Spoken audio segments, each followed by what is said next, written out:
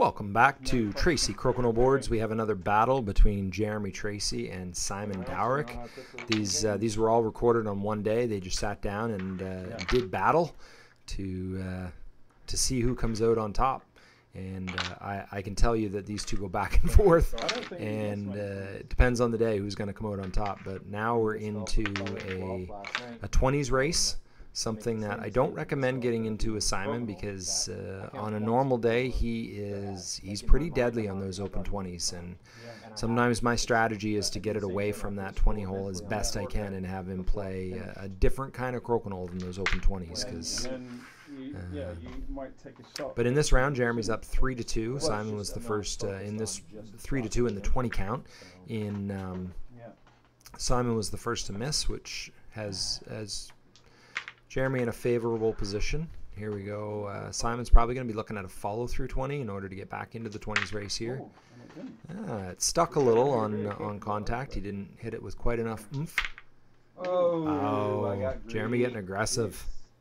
He tried to catch a peg and come back for a 20, which would have definitely been a bit really helpful, but instead he set Simon up for a 20, tying the 20 count, and then follows that up with a Super Steve. So now Simon is in the driver's seat of this round.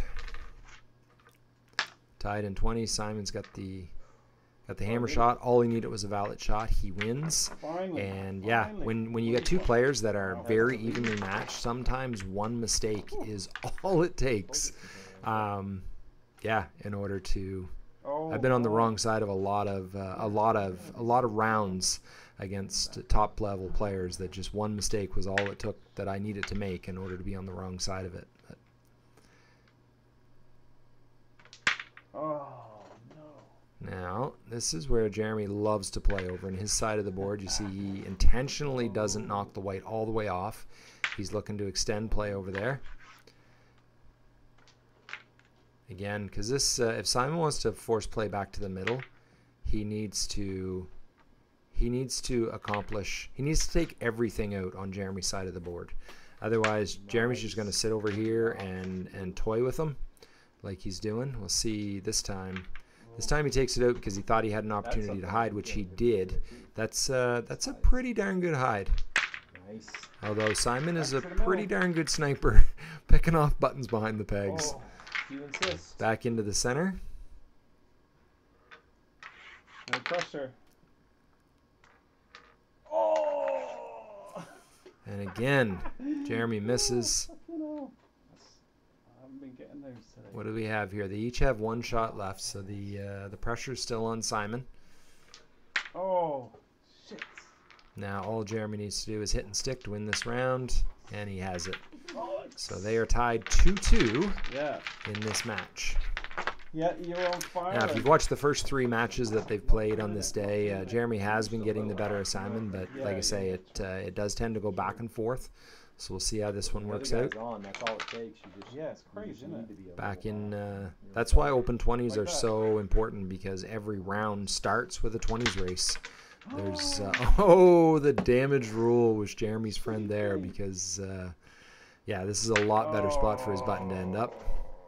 Now he's over here in his he took that off. I think he took it off because he felt that he's saying it was such a great spot that it's tough to hit. Not for Simon though, apparently. So now we're back to the 20s race again. Jeremy's up 2-0. Simon finding his groove again.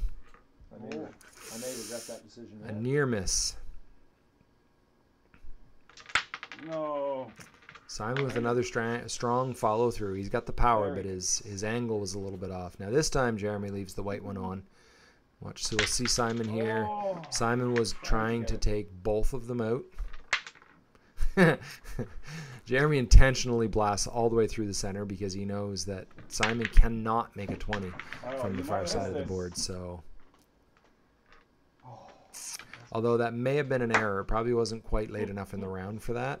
But I missed it. Almost, he left the door open for Simon. If he had drained that follow through 20, then it would have tied the round. But I didn't. Yeah, sometimes it's good to take a little extra second and think about your strategy, because It can bite you if you overuse a strategy. It doesn't always work out in your favor. Losing on my own, right? It's a group effort. See, just totally off.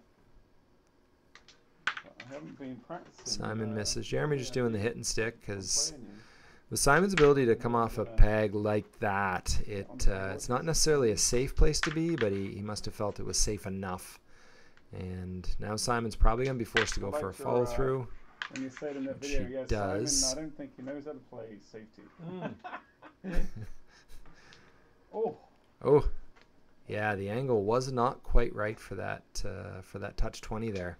I just turn on the camera and what comes out, right? Yeah. Yeah, it's got to be. See here, I think this is setting Jeremy up for a fairly nice hide in behind that peg. We'll see if Sniper Simon can pull this off again.